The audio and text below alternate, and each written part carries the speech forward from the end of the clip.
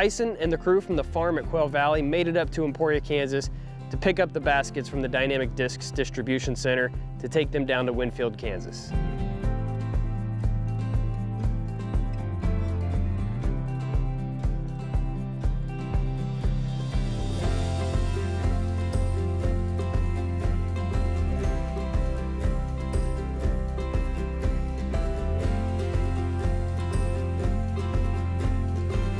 So I made it back to the property again. They are framing up the T-pads and getting ready to pour the concrete.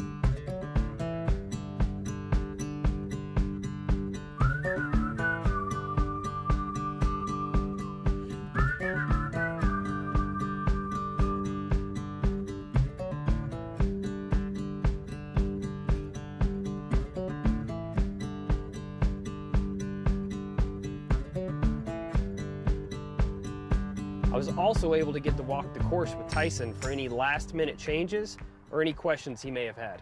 And they play that hole. Then come up here. Come up this way and walk to the next green as opposed to and we can do a walking that way, go out and around. So. I also looked there. I think there's an easy transition right, just walking on this. Yeah. And it pretty well evens out down there. So we'll probably just make a path here. Yep, perfect. And then right there is perfect. Excellent. Yeah, that's a good spot.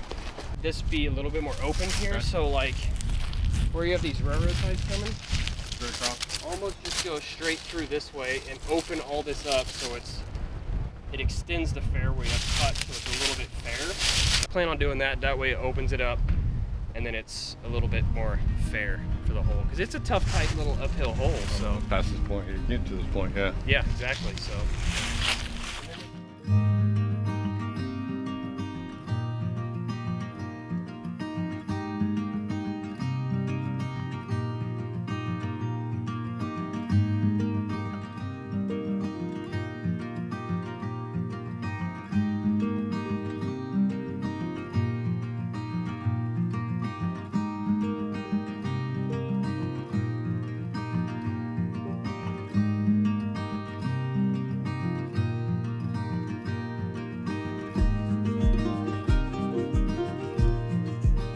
We're almost there, guys. Baskets are in the ground, T-pads are being poured. We're in the planning stages for the inaugural ribbon cutting event. Be sure that you're subscribed to the Dynamic Discs YouTube page so you can see the final product.